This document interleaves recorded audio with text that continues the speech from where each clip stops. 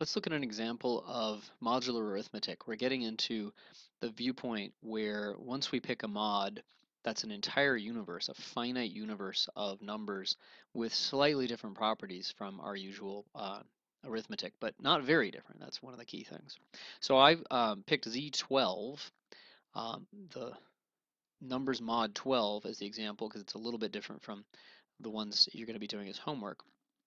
And one of the most straightforward, kind of brute force, not super sophisticated ways of understanding working in a mod is just looking explicitly at the addition and multiplication tables.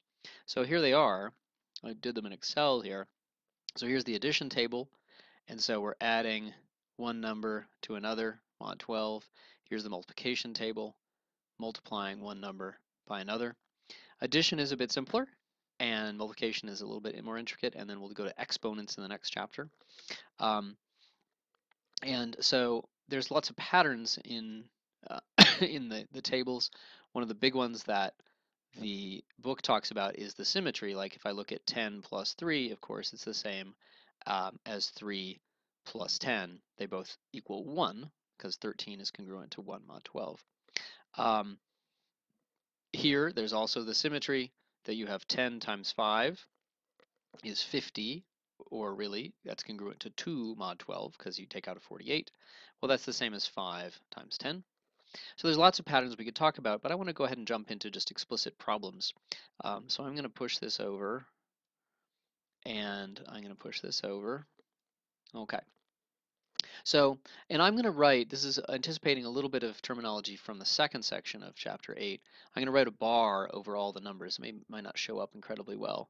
To emphasize that when I say 3 bar, I really mean 3 as an element of this finite set of numbers, Z12. Technically speaking, we're going to think of that as a congruence class. If you want to ignore the bars and just understand that every single calculation we do, we reduce mod 12, that gets you the idea, although not necessarily the spirit. Okay, so does 3 have an additive inverse in Z12? So that's about addition. What does it mean to have an additive inverse? We want to have some number such that x plus 3 is congruent to 0 mod 12. Now, I'm going to again take this new perspective. I'm going to think of these as new objects where I can really think of this congruent mod 12 as really equality on the nose. And so I'm just going to drop the whole congruent to and the mod 12. And I'm going to say from now on, everything's mod 12. And I'm really thinking of these are the same, representing the same number mod 0, mod 12. Okay, so is there something that works here? Well, you can do that by the table. I want to say some mystery quantity that when I add to 3, I get 0. You bet. There's 0. Okay, it's not surprising. 9 plus 3. In ordinary integers, that would give you 12. But here, that's the same number. It's just a new name for the 0 in Z mod 12. Okay, so this is kind of a weird looking equation here. Now, just for this once, I'm not going to do this on all the stuff because it would take a long time. I'm going to put the bars on to emphasize that I'm not redefining a fact about integers. I'm really saying that in Z12, the number that acts like 0 can be obtained by the number that acts like 9 plus the number that acts like 3. And technically speaking, that would be like the congruence class of 9 plus the congruence class of 3 is the congruence class of 0.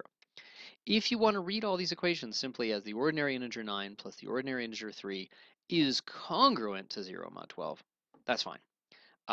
But again, you're missing out on the additional sophistication that we kind of want in this chapter. Okay, so 9 plus 3 is now 0. That's interesting.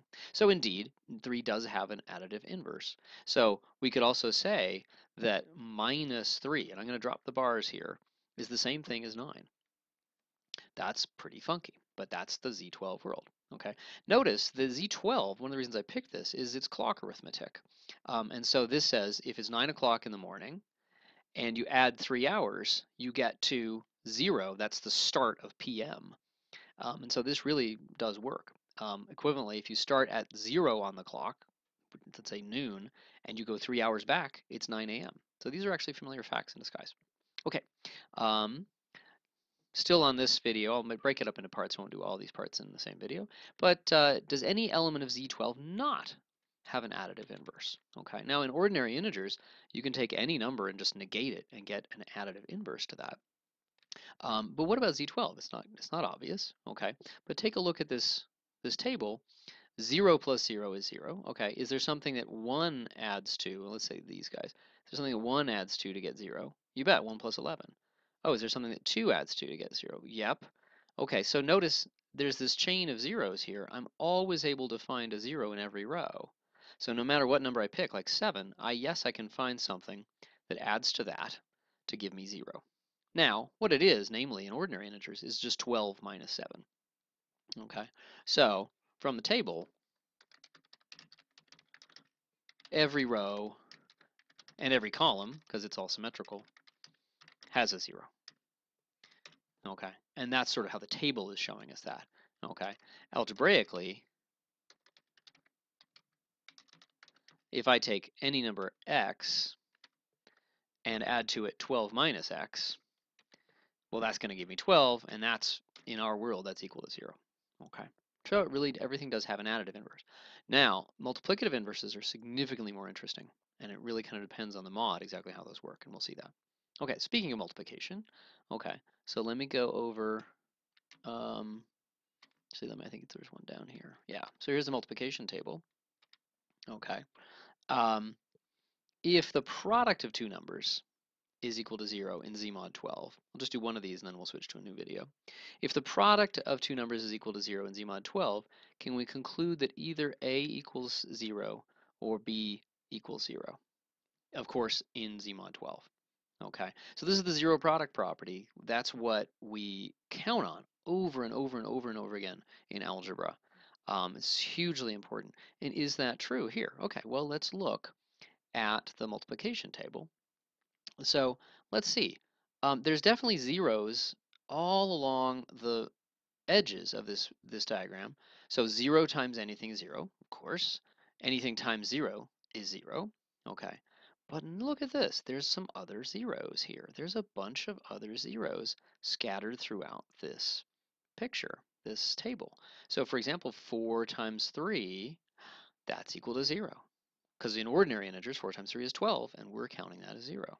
Or 8 times 6. Ordinarily that's 48. Well, that's congruent to 0 mod 12. Okay, so this is a really big deal. No, not here. Okay, so this is going to be an important question in general, and it's going to depend on exactly what kind of mod we're in. Super, super, super important question, whether this is true in a particular mod or not, the zero product property. And we've discovered that is not true in Z12.